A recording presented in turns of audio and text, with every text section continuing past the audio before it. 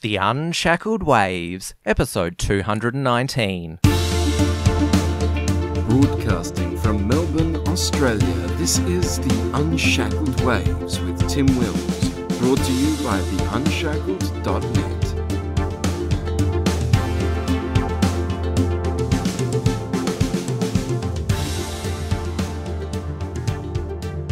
Hello everyone, great to have your company.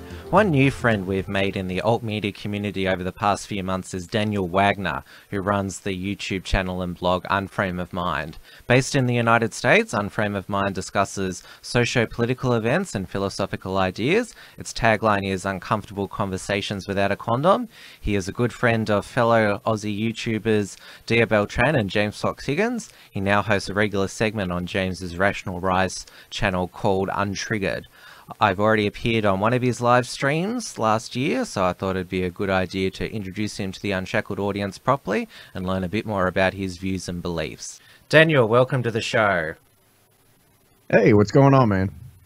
Hey, well, it's quite late over here in Australia. I understand it's early morning over there in the States. You're an early riser, I've heard. Well, I can be. It's a lot of my friends happen to be in Australia, so it just so happens that I have to get up sometimes as early as 3:30 in the morning just to be able to schedule the time. I'm a night owl, so yeah, it works out perfectly for both of us. Right on. I've always been a night owl. It's just my work schedule just makes it so that I have no choice but to get up early if I ever want to talk to you guys. Now, I'll start with talking about your channel, Unframe of Mind. First of all, what does it actually mean? Unframe of Mind? Well, dude, we sat there and put together, it was me and two other guys at the time. We put together probably a list of 150 different possible names that we could call this thing. It's like just trying to take these general ideas and put them in a giant bucket and shake them around and see what came out of it.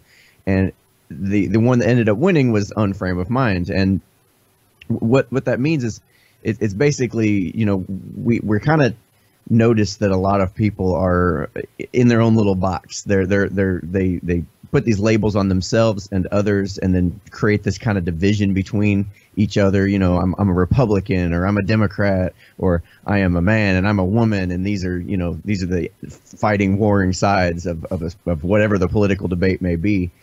And we just decided, let's think outside the box. Let's open the box a little bit and allow people to kind of blend and meld and actually interact with each other. And that ended up birthing the whole tagline that we have is Uncomfortable Conversations Without a Condom. And that was like, all right, we're gonna have open-ended free speech without any filters. We're just gonna talk and not be angry at each other. And we're just going to have a good time while we're doing it. It's going to be funny. It's going to be a little dirty sometimes. And it's just going to be, just us being us, having the conversations we were having behind closed doors anyway. The description of your channel, it's very provocative. Conversations without a condom. It makes, well, I guess that sex sells. And so when you mention that, it sort of gains people's attention. Yeah, a little bit. It's funny. I'll be driving along, and I have a bumper sticker on my car that has it on there. And I'll notice I'll be sitting there at a stoplight, and I'll look behind me in the rearview mirror, and I'll see the person like tapping their passenger next to him and pointing at it and giggling and stuff. It's fantastic. So I know it's drawing attention. It's just a matter of getting more exposure at this point. Now, Unframe of Mind, it's sort of like the Unshackled. It's a mixture of YouTube, podcasts, and articles. You try to be on as many platforms as possible. Can you describe what you aim to achieve in each of the different formats? Describe what I aim to achieve. Goodness, probably just overall exposure at this point. I have a need to create. I love just making shit, basically, and it's innate in me. And whatever form that takes is I'm gonna go ahead and use whatever format best suits that particular creative endeavor. Whether it's going to be a YouTube live stream with guests, or it could be an article where I've really sat down and spelled out my arguments and really taken the time to go back and, I'm really good with writing. So that's probably one of my favorite things to do. But unfortunately, a lot of people don't really get attracted to the writing as much as the video format. So it's kind of a give and take. Podcast format is sometimes it's better for instances where the guest might want to be anonymous, or most of my podcasts are taking my live stream shows from YouTube and just converting them to audio format for basically for ease for people to be able to listen to it, because I know we have an hour show sometimes, most of the time, and a lot of people aren't sitting around watching hour-long shows on YouTube, but they are putting in earbuds while they're at work and listening to it there. So it's just making it more convenient to get a message out. Even though you research your articles, when I was reading them in preparation for this show, I noticed that they're a lot more silly, albeit they're intellectual, but they're a lot more silly than your podcasts or live streams, I found. Oh, you said silly? Yes. Right. So, like, what would be an example of something that stood out? Like, what do you? Well, when I was reading, and we'll get to it in a moment, your one on democracy, that was right. It was quite a well-reasoned article. It was just written in a very silly and humorous way. Oh yeah, that's for me. That's kind of one way that I absorb new ideas a lot easier. It's like the little sugar makes the medicine go down. Theory. It makes it a lot more fun for me to write it. It makes it a lot more fun for people to read it, and it still serves the purpose of causing people to think outside of their preconceived box. I'm probably a bit more provocative and out there in my articles than I am on these shows. I'm more measured and thought out, where when you're behind a keyboard, you sort of have, because you're not sort of self-conscious that people are watching you in the moment, you sort of feel a bit more liberal to sort of write in whatever way that you feel. It's like the ability to edit. You have the ability to have multiple drafts, where a live show, you just gotta go. Like, you wouldn't believe how many shows right before we go live, I'm sitting there like frantically finishing up my notes or getting my post ready to go, and then we're just smashing the enter button and sending them out and printing. We're clipping it to the camera, and then we're clicking live, and we're like, okay, go. It's like the chaos before the storm, and then it just goes from there, and then we just take it or leave it. We get what we get, and I leave in all the flaws whatever happens. I mean, it's live. You don't really have much choice, but it's a lot of fun. I enjoy it. I don't do too much live at this stage, basically because whenever I do, there's always something which goes wrong. That's why I do most of my episodes pre-recorded, because if something goes wrong, I can pause and fix it. Like, there's something going wrong at the moment, but in this recording, but our viewers and listeners, they won't know only that I've mentioned it. Yeah, well, if you go back and watch many of the live shows, man, you just got to roll with it. I mean, I'd say it's better to just have something out there than try to get it perfect. And with the live shows, people don't exactly expect perfection. It's like there's been multiple times where like the entire feed will cut out and I'll end up jumping back into the stream. It's like, that's frustrating, but it just is what it is. Technology's a finicky little bitch, so you just got to work with her, Now, Unframe of Mind is a side project of yours. Well, some people would put it more crudely, say it's a vanity project. You have a main job, and you're also a family man, so you've got a lot you're juggling a lot. I say, and I'm the director of marketing for a cryptocurrency company as well. Yikes. Didn't you write an article saying that was like the lottery?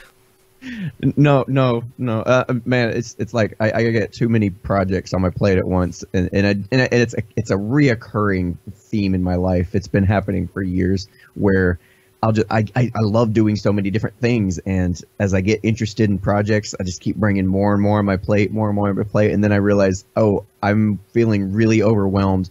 Time to stop, take stock of what's important here, and remove the rest for now. I've got notebooks upon notebooks of other ideas that I want to do, and I just don't have the infrastructure or the time to be able to do them just yet. But one day, maybe, we'll see.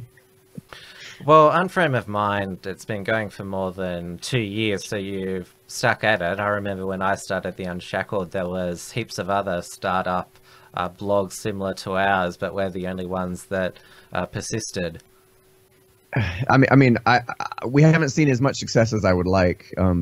I know it's quite the market out there. There's lots of people trying to do this, and it's very competitive. So the fact that I do have people watching is pretty incredible. You know, I appreciate the people, actually take the time and come hang out with us. And there was actually there's an app that I use for my YouTube channel called TubeBuddy, that helps me with like keyword research and helps me with like YouTube shortcuts and things like that. It's a pretty cool program. You might check it out. But they had like a stock video. It was like created from the stats of my last year, and it just came in my email a couple days ago, and it showed me like where I was at the beginning of 2018 and where I'm at the end of 2018, and it was like, oh, we've actually been doing better than it felt like we were doing. Like, we've made pretty good progress.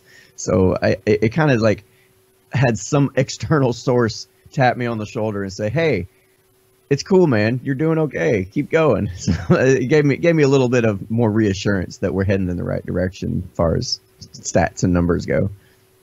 Yeah, it's always nice when you see a growth trajectory and just motivates you to keep going. But enough about our own vanity and talking about media. Let's get into some ideas now. Now, you define yourself as an anarchist. Now, in Australia, the term anarchist has a dirty connotation because it mainly is used to describe or denigrate leftists, the Antifa that run around in my home city of Melbourne. They're described as communists and anarchists, but you're an anarchist from the libertarian mold, and that's my political background in the libertarian movement. So describe how your anarchism is different from the one that, well, most people in our audience would be familiar with.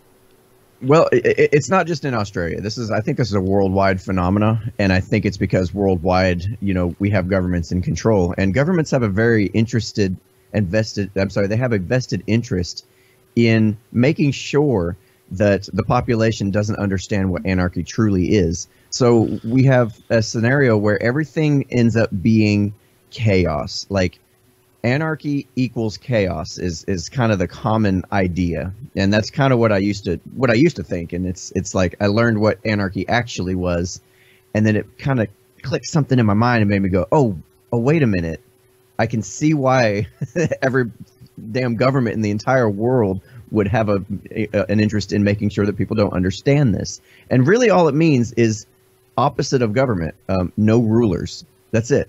And a lot of people think it means no rules, and that's totally different in concept than what I had originally thought. You get this picture in your mind of like this Mad Max style world, and everybody's going around throwing Molotov cocktails is the meme basically associated with anarchy, and that's just absolutely not the case. I even hear like hosts like Mark Levin talking about all these things the people on the left are doing, and he throws in chaos and this and that, and I'm with him every step of the way until he says the word anarchy, and I'm like, that one's wrong. The rest of them are perfect descriptions for what you're talking about, except that one. The thing that, because I've explored the idea of anarcho-capitalism, anarchy, for a number of years, and I've always thought about how it would work in reality. And the main criticism that I have on it is, how do you know that all of these different people and businesses that basically make sure that society functions, how do you stop one of them going rogue and basically trying to become the tyrant of society? I mean, what if one company starts whacking its rivals, for example? Oh, you mean like what you just described in my mind was government? They are the ultimate control and power. They actually have the legal right to go and whack their opponents wherever they see fit. They have to do it in a very politically astute way, but they're the ones that legally have the power to do so. That's basically what you just described. And it's like, well, what would we do if we didn't have them around? Like, it would look like exactly what you're describing. It didn't make any sense. I hope I was clear on that. But how, in an anarchist society, how would you stop one company deciding that that's the way to basically make sure it's successful, going around whacking and intimidating its rivals. I mean, yeah, you've described. You don't need to tell me how evil the government is. I mean, I know that they're not too dissimilar from organized crime, but you've got to basically say, well, how do you know that your anarchy society wouldn't just be a whole bunch of organized crime gangs running society? Oh, kind of like what today is. I got it. A bunch of organized crime gangs running society. Yeah, that would be terrible. So I agree with you. That would be terrible. And basically, I mean, if you understand basics of economics and whatnot, is like it's actually a lot more valuable to create a product somebody wants than to attempt to create a product somebody wants and also destroy your enemies at the same time so that they can't create a product somebody wants. Like, there's just too much extra effort and money and cost going into that, and it causes, you know, that idea of competition is fantastic. It makes people on their game. It makes people step up to the plate and be better. There's also the idea that, you know, if, say, I'm a company and I'm going out whacking people, you know, I've got to deal with some major PR shit, because people do have the ability to decide whether or not to work with us. You know, you can still have major media networks that say, hey, listen, these guys are out there whacking people, or they're building up a military of their own, or what have you, and people can make the decision whether or not to shop with that person or not, or to, you know, be a patron of their business. Does that make sense so far? Yeah, it does. That, well, if the government's been killing people for what, forever, and, you know, they're still in business, but in the society that you've described, if a business is whacking people, then not many people are going to want to deal with them, because, hey, if I come into a disagreement with them, forever how mild, they're going to come after me. So basically the how we get there is not as important to me as the principles behind whether it's wrong or not. You know, I'm sure you would agree that theft is wrong, that stealing is immoral, that you shouldn't do that. And if you look at the definition of taxation versus theft, it's basically the exact same thing. The only minor difference is that one is legal and one's not. That's really the only difference between the two. And it's like, well, wait a minute. Legal doesn't necessarily mean right, because if that was the case, there was a time in history when slavery was legal. Doesn't make it right. We fought tooth and nail to get that shit taken care of. And it's like, if I was to tell people back in the day who were, you know, big slave owners, that, listen, in the future, we're going to have these giant machines that, you know, they use, you know, old dinosaur fossils to run on, and they will do the work of 1,000 men much easier, much more efficiently, you know, basically talking about combine harvesters and all that kind of thing, that you'd look at me like I'm insane. Like, that would make no sense to you. It's like we had no concept of the possibilities of what could be, as long as we're continuing to do things the way we're doing them. So that's much more important to me in the long run. Don't you remember signing this social contract that we are all in this society, and that we all agreed that taxation is necessary to fund essential services? I sense a slight note of sarcasm in your question. No, that's the difference, is I don't have the choice to interact with my government or not. Like, they can do what they want.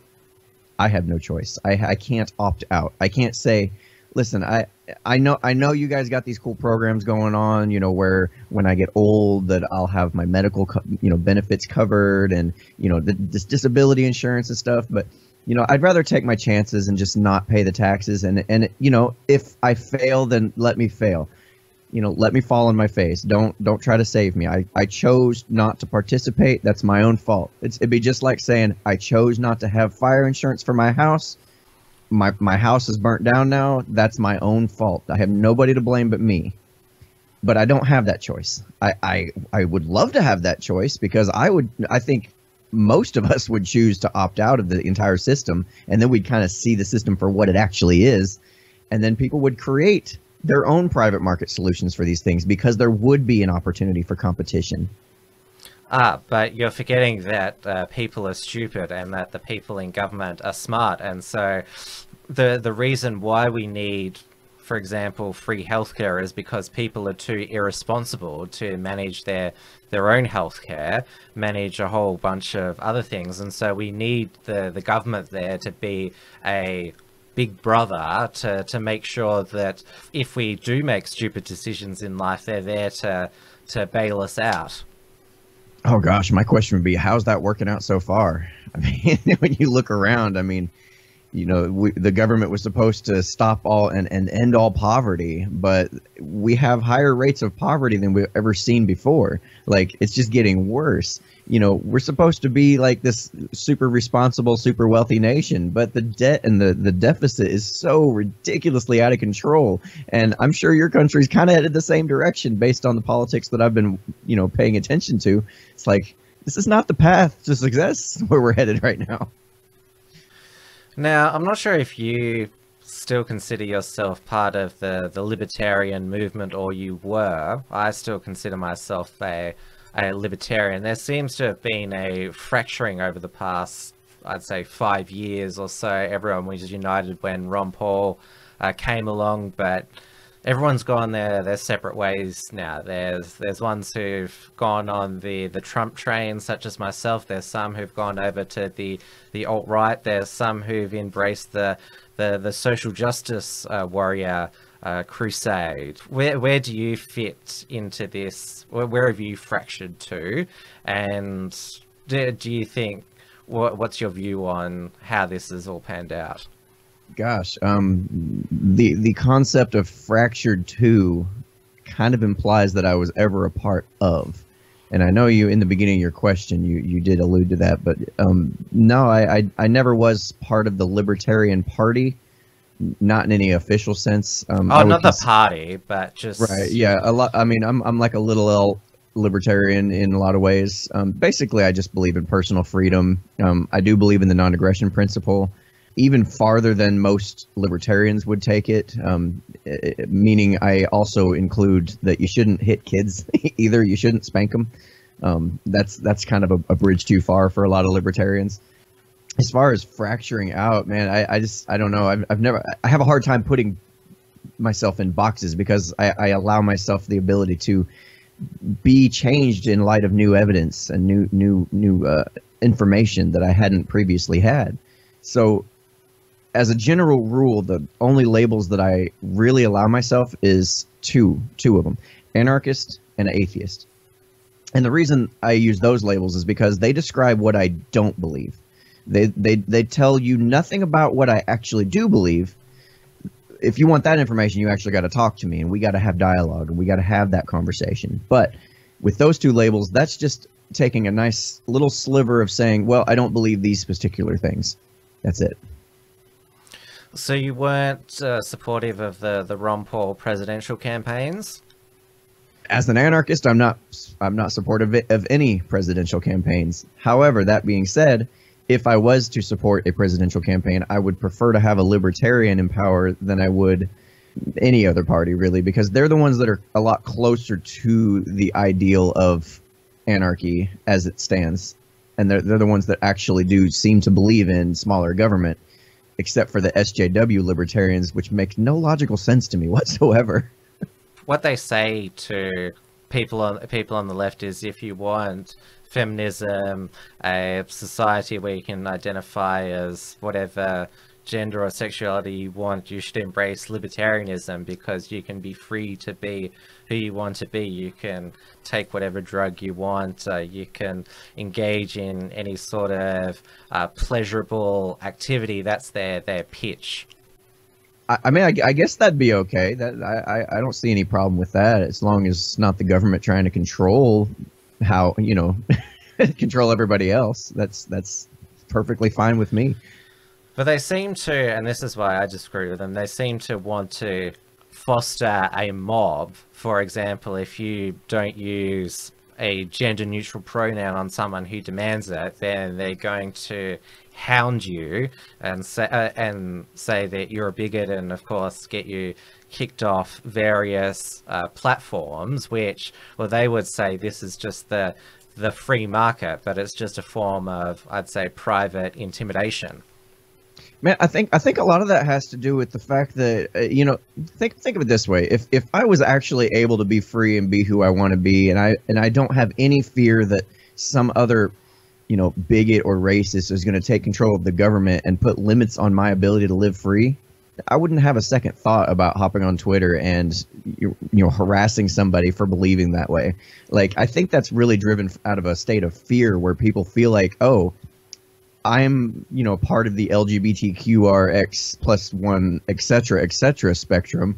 And these other guys are over here saying that we shouldn't be allowed to exist, basically. Like they are a threat to our existence. And that's like this existential threat angle drives the whole need to, or the perceived need to go in and try to get these people, fired, harassed, deplatformed, break them down a notch, because we don't want that. We don't want those people in power. Those people are bad. Those people are going to try to control us.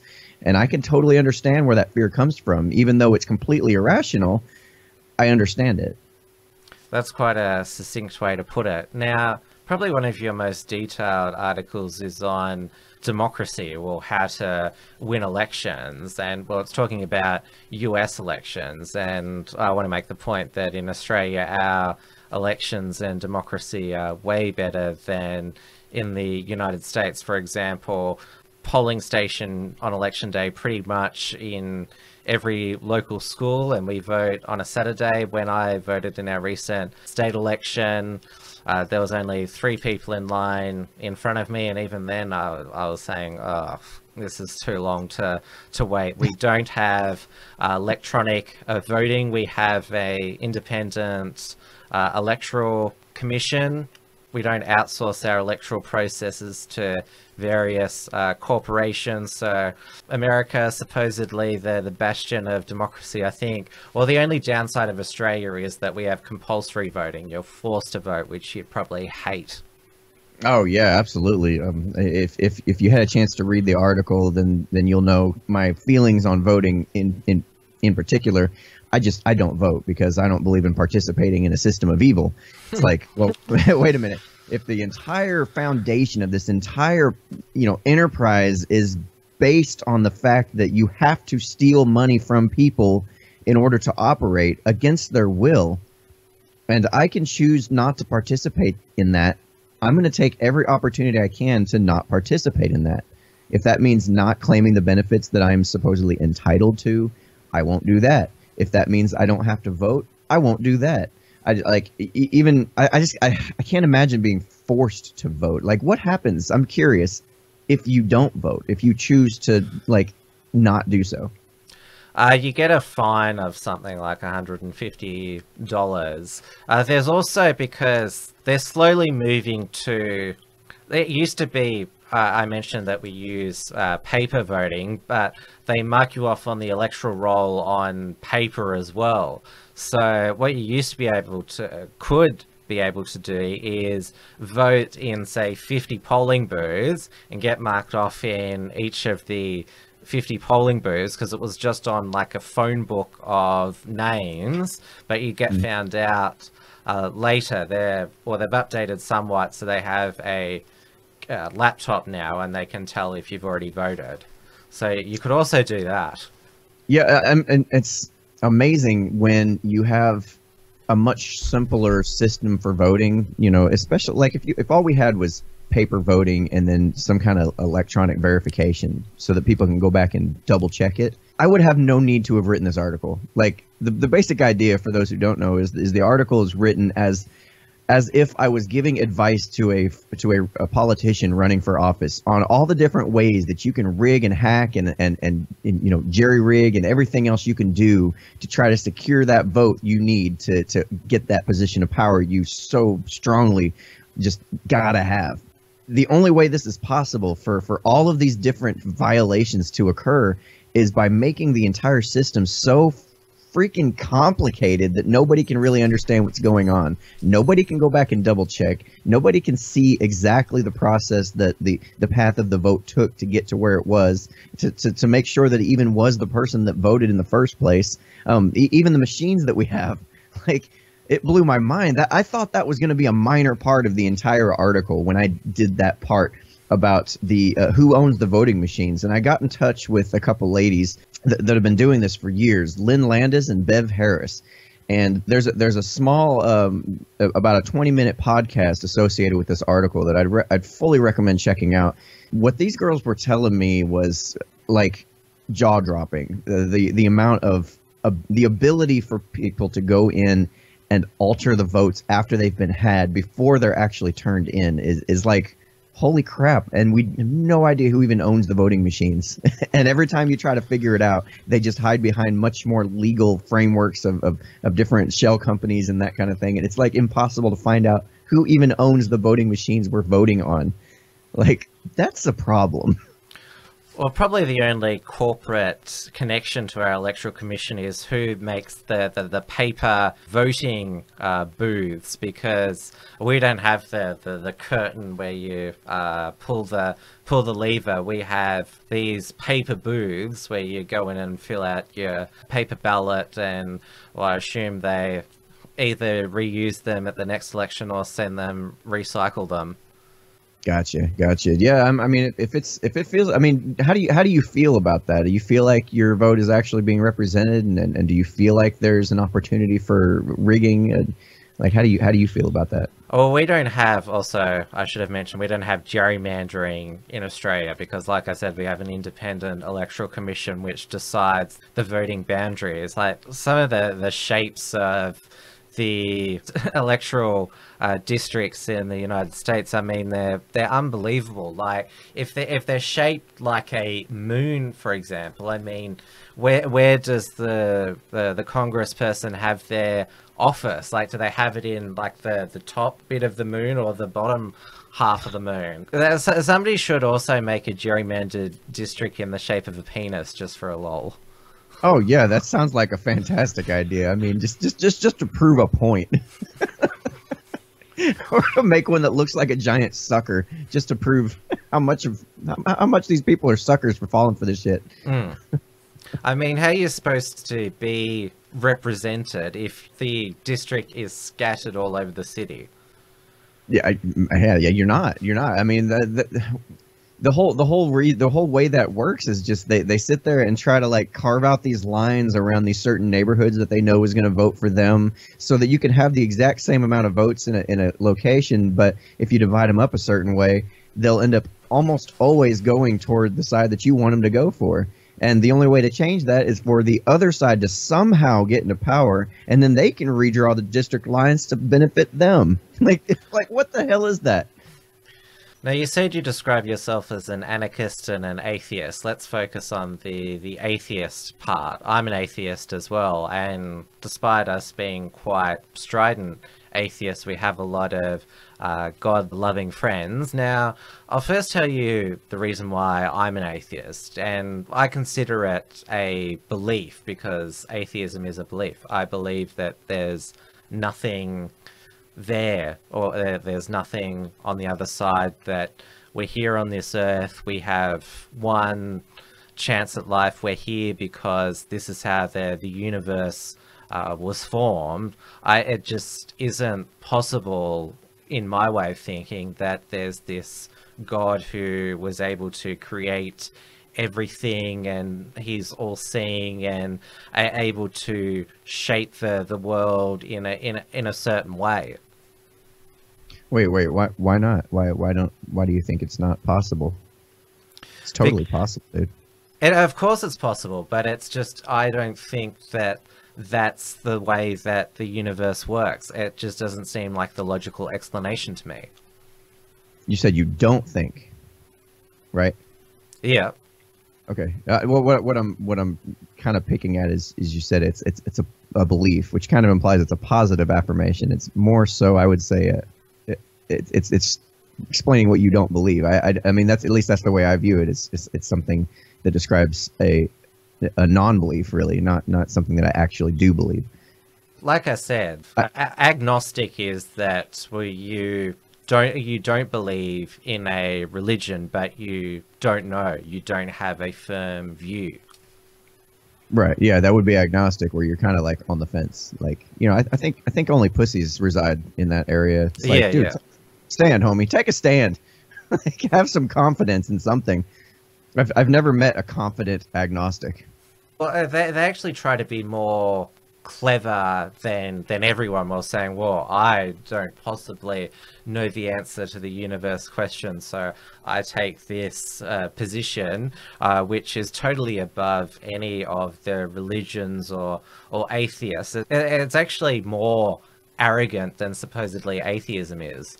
Yeah, I'm really hung up on the subtle difference between our two versions, where you said it's a belief. You believe there is no God, and I just don't believe in a God. And I know it doesn't sound like a major difference to most people, but I think it's a pretty major difference insofar as it's like there is a little more confidence in what you're saying. I think is like I believe like 100% there's no God. This just doesn't make any sense. Is that fair to say? Yeah, I don't believe in a God. I don't believe it's possible. I don't believe it makes sense to me. Right, and I guess from my perspective, it's a little different because I say I don't believe in God. It's different than saying I believe there is no God. In that I kind of still allow myself, it's not an agnostic position, but I still allow the opportunity in my mind to be presented with evidence of a God. You know, I'm still open to the possibility, but then you're not a real atheist, in my opinion. As far as what I've seen so far, like I don't believe that. I just don't believe that. I don't have any reason to believe it. It's just simply saying I don't believe it. It's not saying 100% it doesn't exist, which, I mean, if you pressed me for it, I would probably say 99%, 99.999%. No, there's no God. I'm pretty confident of it, but I still allow the you know, I'm still open to the possibility. I've been proven wrong before is what I'm relying on in other things, in other arenas.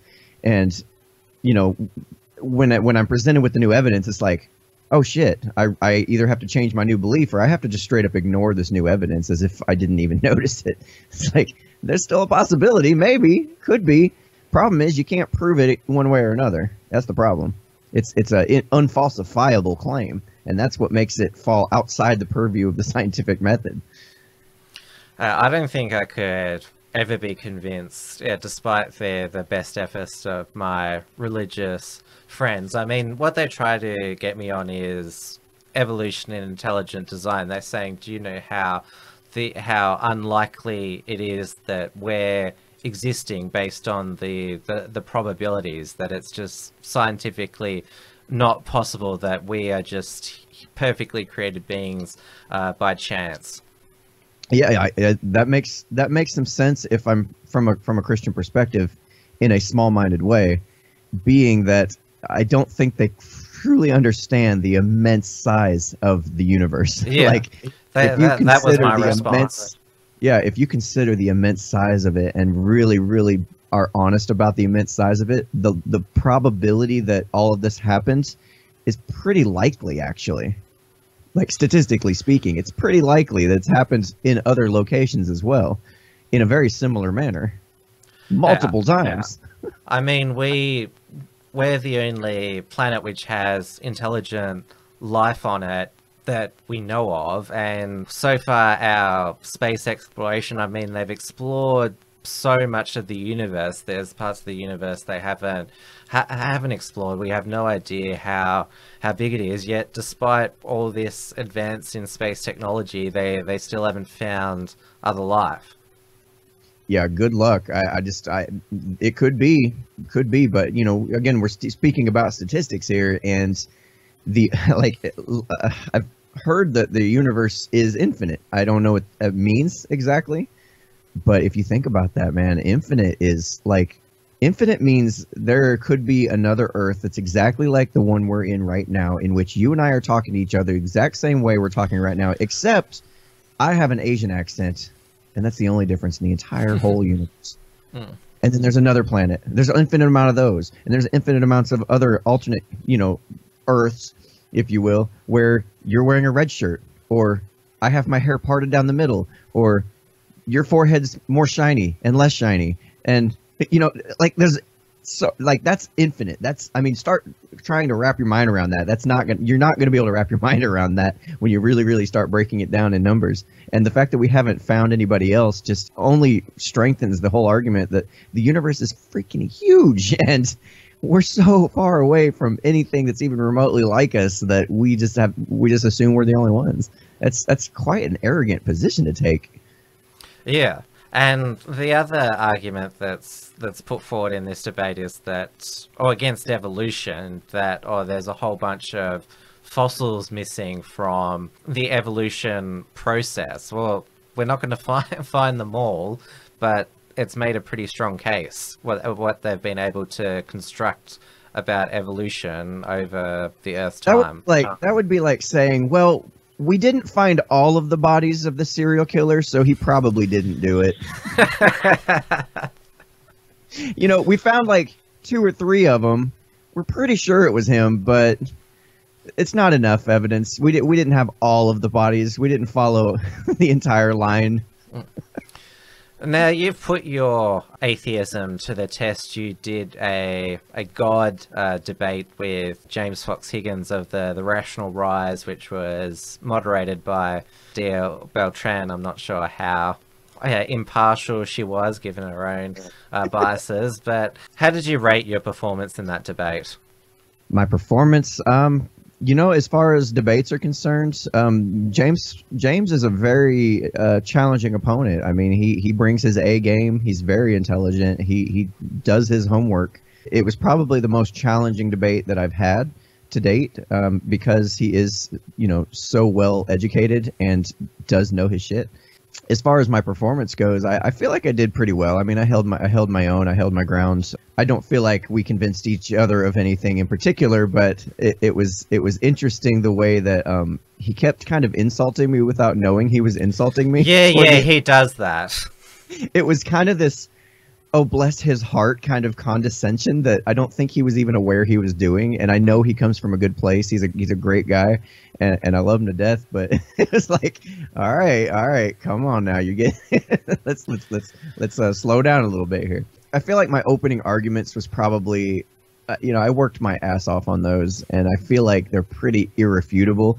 And I don't feel like those points ever really got addressed throughout the entire discussion. And it was live as well. There was no room for... Right, it was live. That was intense. It was so much fun, though. I really enjoyed it. Now, you've written a few fake news guides. The mainstream media has put together lists of what they consider fake news, and you didn't put together a fake news list. You put together a guide to spotting fake news. Can you just describe that? Yeah, basically, when the whole idea of fake news came about, I started asking myself, okay, how do I know whether or not what I'm reading is true or not? Like, what measures do I take, and what rules do I follow to make sure that what I'm reading is legit, or at least, I can kind of read between the lines of the impartiality that's involved in a lot of these stories. And so I ended up deciding I'm going to create like this ultimate guide, like this huge guide of all the different things that you can look for, watch out for, even some personal preferences. That doesn't necessarily mean that the news source is fake or not, but it's something that I kind of, take notice of. One of the big things that I've noticed a lot is the more fake the news source is, the more likely they are to have disabled the comments section. That was a pretty interesting one for me.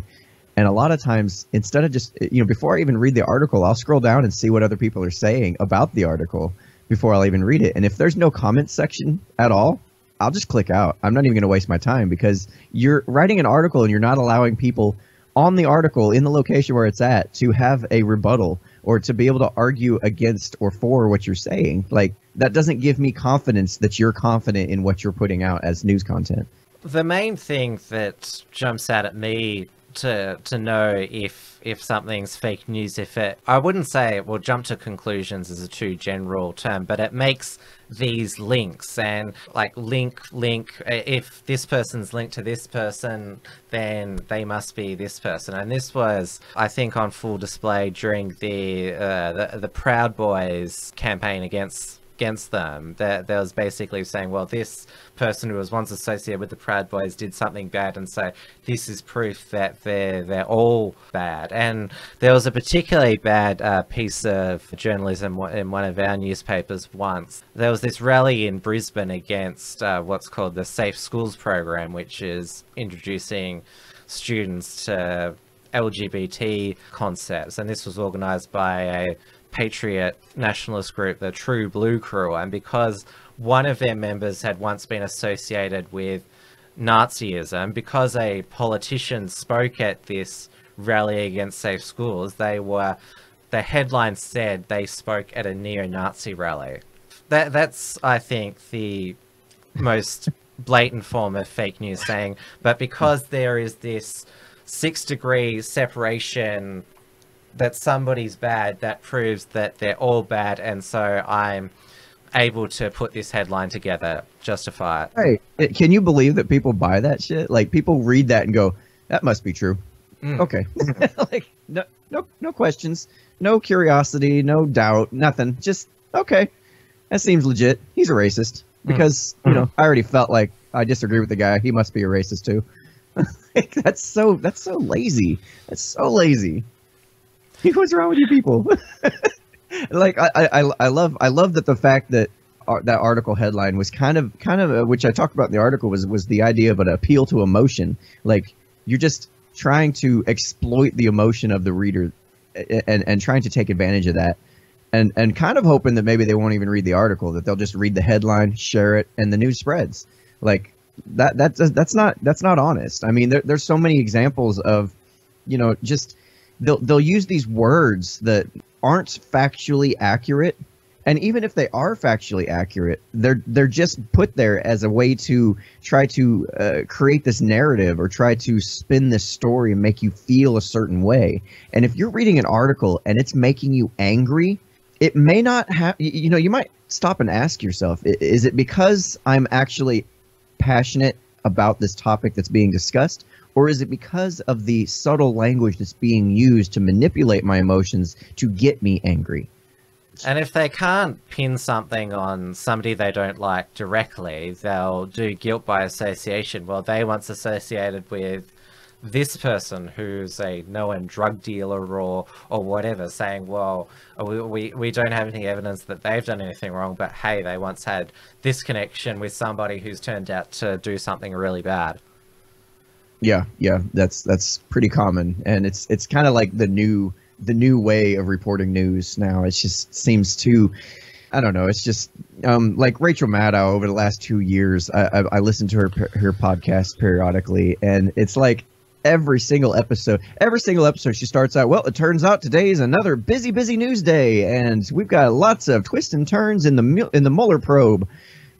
And it's like, wait, so everything she talks about is this guy did this and it was connected to that bank and and therefore Trump is guilty.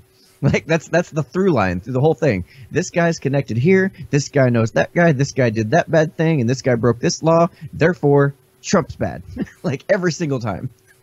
It's like, come on. Maybe it's possible these guys made their own decisions and were just doing bad things, and maybe they really had nothing to do with Trump whatsoever, but you're so desperate to bring this guy down that you can't see it any other way. And of course, most people don't follow the news as closely as we do, and we're able to pick apart these articles when they pop up. But of course, most people are uninformed, busy working, have other interests, and when they read something where it says, oh, this person, they are this type of person because of these and these associations, and you shouldn't like them, then they automatically consume it because they've been conditioned to trust the local newspaper, the TV station. They've been told that that's who you go to for information. That's where your parents and grandparents got it. Man, I don't know. I guess I would be curious to know, what do you think would be like your solution for all this, if there is a solution? Because I think too many people are just headline readers. They fall into the same pattern constantly over and over again.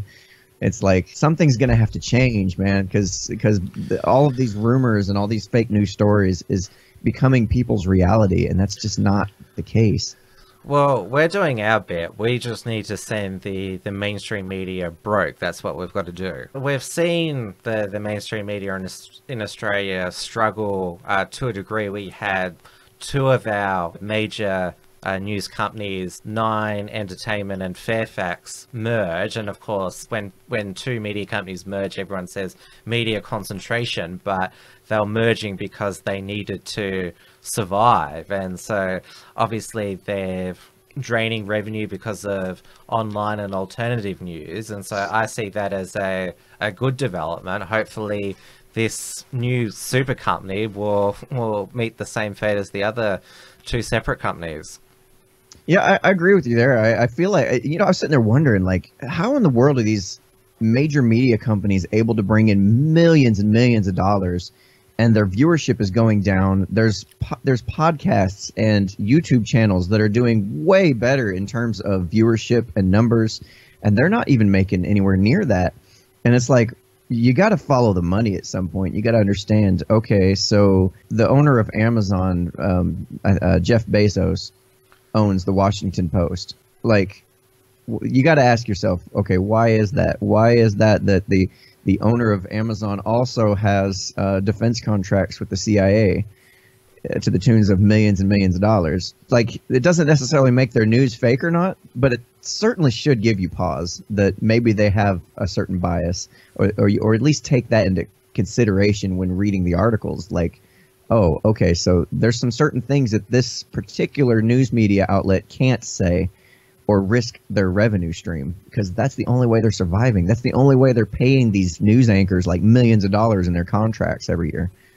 And it's been noticeable in the Trump age, these mainstream media outlets, they don't want politics to change at all. They don't like that Trump's disrupting things, and it's like, oh, how dare he interrupt the deep state or all of these foreign policies and military operations we have overseas. How dare he try to have friendly relations with Russia? And of course we saw with the death of George H.W. Bush, I mean, he was a CIA director, was saying, oh, this was how politics used to be and how good and great it was, the mainstream media told us. Good Lord, that's such utter bullshit. I'm sorry. It really bothers me when they sit there and make this huge fanfare about the passing of presidents. Like, I get it. Yeah, the guy was the president of the United States. That's fantastic. But why should his death be any more important than, say, the soldiers that we sacrificed to these? But John McCain's death, that was, everyone said what a great giant of American politics he was. Yeah, fantastic. But I'm talking about, the average soldier. Every single life that's sacrificed should be held up with as much fanfare, if not more. That's way more of a brave thing to do. I would argue in some cases just kind of manipulated and stupid, but it's brave. You got to have balls to be able to go do that. I just don't. It's like every time one of these people dies, like everybody's like got to scramble to, go hire a speechwriter and come up with the most positive things they can say about them, even though everybody who followed along throughout their presidency knows it's entire, like, it's all just complete, total, utter bullshit. And the younger generation now is like, oh, he sounds like a great guy. So they don't even bother going back and looking into it like, oh, well, wow, this guy really did some terrible shit. Like, he was a president. Of course he did. He's the owner. He's basically the head of the monopoly on violence. Like, of course they did something terrible. They did a lot of things terrible. And now that brings me on to the next topic, which is Trump. I mentioned he's been a great disruptor, and obviously you're an anarchist. You don't want anyone to be the US president, so every US president is not your president. But the reason why I like Trump, and I am critical of him when he does bad things, when he does break promises, I call him out on it. But the fact that he has made all these establishment people so scared, that the fact that we're supposed to consider it a grave, horrendous occurrence that he said about Gravinsky that she was bleeding badly from a facelift, and that Megyn Kelly had blood coming out of her wherever. We're told that this is the worst thing that's ever happened in American politics, and yet all these other presidents have, you know, killed thousands of people flying drones over countries. That's apparently fine. We're just talking about the previous presidents who'd started wars. That's apparently all fine, but apparently saying outrageous things, that's basically the worst thing ever. Oh yeah, let's. So basically, what Trump has done, he's like this marketing genius. He's amazing in terms of just simplifying a message, breaking it down to a few monosyllabic, you know, short, sweet. Build the wall, 3 syllables. Each word is nice and simple. Your common kindergartner could repeat it. In fact, I've seen videos where little kids are like, "Yeah, Trump's gonna build the wall." Like, it's like they get it. Like, it doesn't matter how dumb you are, you get this. You understand exactly what is being talked about. You understand exactly what the end goal here is. It's marketing genius. It's fantastic. And he's done this job of going in and making it look like, you know, he's like the little kid in The Emperor's New Clothes that says, "Hey, why isn't he wearing any clothes?" And the whole media establishment, the entire media establishment and the political establishment is like, "Yes, we are. Yeah, we are. What are you talking about?" like, you don't get to do. No, don't point that out. We can't handle that. It's like, what do you guys do? Like, I love the guy in terms of that, the disruptive nature of it all, the terms of exposing what it is. I mean, after Donald Trump has taken office, the amount of the percentage of people that now at least have heard the term deep state, or at least believe it to be true, has increased. Like, they get it. Like, people are starting to wake up and understand it now. That's, in my view, a fantastic move toward what should be an ultimately peaceful society.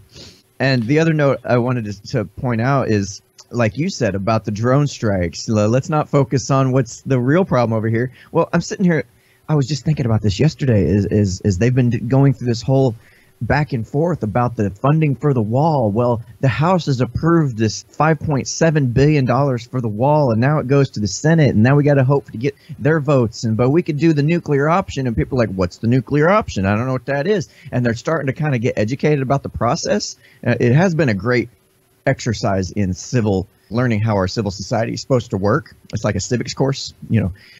But the problem is, the wall is not a problem. The wall is not the issue. The wall is a focal point to keep people distracted from the fact that we're going to hit an economic collapse in the next few years that makes the Great Depression look like child's play. Like, we're so over leveraged in debt right now. And, you know, they're talking about $5 billion. How about the like $200+ trillion that we're, you know, overextended in unfunded liabilities? How about we focus on something that's really going to have an impact on your life, no matter where you're at in the United States, arguably no matter where you're at in the entire world? Let's focus on that, huh? How many $1 trillion is the US in debt now? I can't keep up. I should have checked the debt clock. The official prop number, I think, right now is like 21 trillion or something like that. It's like way lower than what people say it is. It's not. I mean, I'm sorry. If you actually look at the real numbers and what's going on here, you're looking at a number way higher than that. I've heard estimates as high as over $200 trillion. Well, that's with unfunded liabilities, Medicare, Medicaid, and Social Security.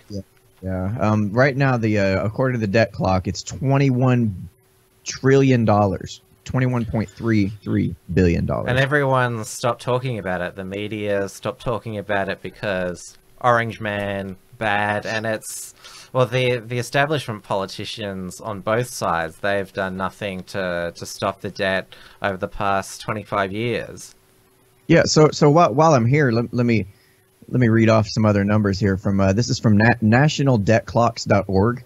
The national debt per citizen, that's not per adult, that's per citizen, is $65,781. I'm sitting here thinking, good God, man, there's 6 of us. I can't even imagine trying to pay off that amount of money. That's ridiculous. The debt as a percent of GDP, let's do the math on this, is 108.1%. Okay, let's do the math on that. If you're bringing in, if the amount of money I bring in every year is $50,000, that's 100%. But I'm spending $55,000 every year. Like, at what point do I ever get back in under control? Like, this is only going to continue to get worse. Like, it's only going to continue to spiral out of control, and it can only continue to get higher and higher, because you know what happens with compound interest rates. Like, if anybody doesn't understand the power of compound interest rates, we're screwed. Like this is not looking good, and you should prepare accordingly. Like, now. And like you said, nobody is talking about the debt at all. It's just everything's become consumed by the war the media and the establishment has against Trump. They just don't want to mention it at all, and the can's just being kicked down the road. Oh yeah, that's all that's going to happen, man. Just it's going to keep going, because honestly, in order to do the work that needs to be done, in order to get ourselves back on a path that's, positive in nature, no politician in their right mind would ever do it. It's just not going to happen. I mean, you're talking about not only the risk of not being reelected, which is an existential crisis for politicians to begin with, but you're also talking about the fact that you're more than likely going to have to deal with riots in the streets and chaos, like true chaos. That's not where anybody wants to. That's not the kind of thing that anybody wants to have laid at their feet in terms of blame. And just for clarity's sake, by the way, the Australian debt clock is $612 billion. It's not even $1 trillion. Convert to USD, we're looking at less than $500 billion, $434 billion. Oh, we're supposed to be getting a budget surplus next year, so that's one of the things that Australia is somewhat better than the US back. We actually talk about getting the budget balance, which is... I would love to have your national debt per citizen at $17,000, 602. That's fantastic. I would much rather have that. Yeah, it's not too bad after all. And as a comparison, remember the U.S. was at 108%. Yours is currently at 31%. Like, that's pretty manageable. That's pretty. I mean, in terms of like personal credit, a 24% interest rate on an average like store credit card is like, ooh, that's kind of a lot. Like, that'll tear you up if you let it get out of control. At 24%, 31%, that's pretty. We can deal with that. It's not gonna be easy, but we can deal with that.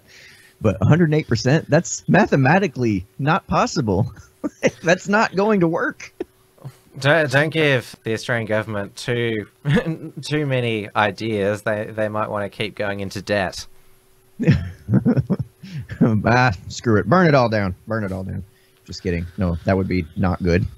Well, I've enjoyed chatting with you today or tonight or tomorrow, wherever it is, around our various locations. I'll, of course, like all of our viewers and listeners to check out Unframe of Mind. You've got a website, YouTube. You're on the podcasting platforms, on Facebook and Twitter. Yep, you can find me everywhere. All my handles are at Unframe of Mind. Nice and simple. And I hope that we can chat on a more regular basis. Yeah, absolutely. I'd be glad to come on and contribute in whatever way you need me. I'll come on there and I'll sing and I'll dance and we'll put on a cabaret and we'll just make it up. Nah, maybe not that far. Oh well, all right. Got to give the people what they want, man. I don't know. Maybe one day I'll get experimental. There you go. All right, Tim, man, I appreciate you having me on the show, dude. Anytime. All right, everybody, that's the show for today. We've still got some big names on their way to tour Australia. Dr. Stephen Hicks, who was on this show last week, his Adventures in Postmodernism tour is starting from March the 9th, and he is visiting Melbourne, Sydney, Brisbane and Adelaide. And unlike other tours, the tickets are well within everyone's budget, and it includes a photo with Stephen, as well as the opportunity to get your book signed at no extra charge. So excellent value, so go to truearrowevents.com and make sure you use the coupon code POMO to get a 10% discount on tickets. There is also the Conversation About Feminism tour featuring bad feminist Roxane Gay and factual feminist Christina Hoff Summers, which should prove to be a lively debate. I'm seeing a lot of ads for it on Facebook, so it is certainly being billed as a big event. The Unshackled is also once again going to be a sponsor of the latest Liberty Fest conference, which is being held in Perth for the first time, organised by our good friends at Liberty Works. It is on the 8th and 9th of March, and you can book your place by going to libertyfest.org.au. Remember that the Unshackled can only continue and to expand with the support of our followers. There are plenty of ways to support us. You can pledge over at Patreon at patreon.com/theunshackled and directly via our PayPal link, which is paypal.me/theunshackled. We also have our premium membership option on our website, which is theunshackled.net/support options/premium membership. We are still waiting for our Subscribestar account to be approved, so we'll be launching that shortly.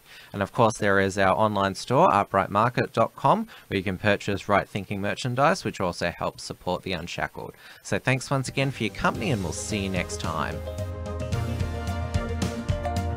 Thanks for tuning in to the Unshackled Waves. Please visit theunshackledwaves.net for all the ways to subscribe and follow the show. Don't forget to pick up your free ebook at theunshackledbattlefield.net and keep checking out theunshackled.net for all the latest news and commentary.